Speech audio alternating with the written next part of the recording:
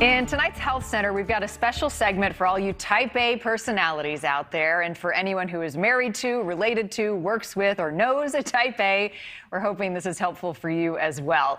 We're talking tonight about hurry sickness. It's not a diagnosable condition, but it is a behavior pattern that experts are seeing a lot of right now, especially during the pandemic. There are 6 signs that you've got it, hurry sickness, according to a recent Huffington Post article. So first of all, you may have hurry sickness if you treat everything like a race. You find it impossible to do just one task at a time. Number 3, you get highly irritable when encountering a delay. Number 4, you feel perpetually behind schedule. 5, you interrupt or you talk over people constantly. Rob Nelson, he's definitely got it. And finally, number 6, you're obsessed with checking things off your to-do list. So if you said yes to any or all of these symptoms, don't worry, there is help. Earlier today, I spoke with Dr. John Duffy, a clinical psychologist, about hurry sickness, some ways to cope, and when to see a doctor. Dr. Duffy, it is so great to talk to you. Thanks for joining us on NewsNation.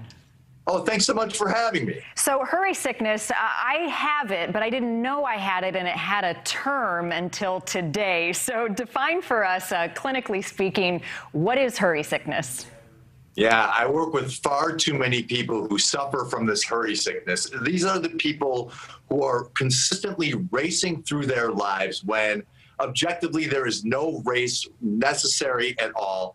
These folks always feel like they are behind, and they're particularly struggling in the middle of a pandemic where there isn't much of a race to go to. So it's a lot like feeling road rage when there is no road, where you're always feeling this degree of crisis and urgency where it often doesn't exist. So I guess the concern for all of us who tend to be a little impatient or hurried, is there any physical risk or harm with this illness, sickness? Sure. It absolutely has some impact on the immune system. I can speak from experience that it has a profound impact on one's emotional well-being and one's relationships to other people, because those of us who are very, very type A in this way, we tend to cause some damage in our relationship by pressing other people to meet us where we are emotionally, and that doesn't always work very well. All right, so we need some coping mechanisms. I need some things to help me so I'm not passing this along to my 3 kids. Give us some ways that we can cope. Yeah, so the first thing you want to do is you want to just shift your thinking gently. So ask yourself in any given situation where you feel this press to move very quickly, think very quickly, slow down and ask yourself, is this urgent? Is this a crisis? And 99.9% of the time, the answer to that is going to be no.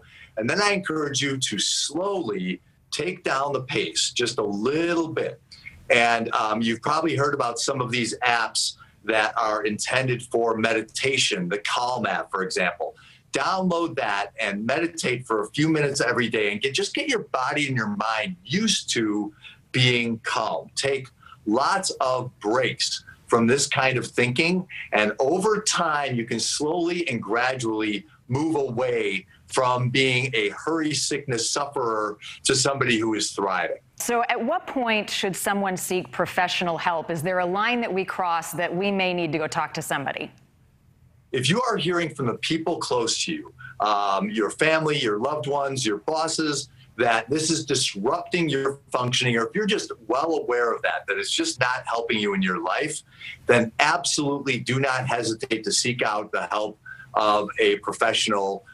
We have techniques to help you through this in a very efficient way and get you past the suffering of it in a quick and useful way. So I encourage that if you find that it disrupts your life in a profound way.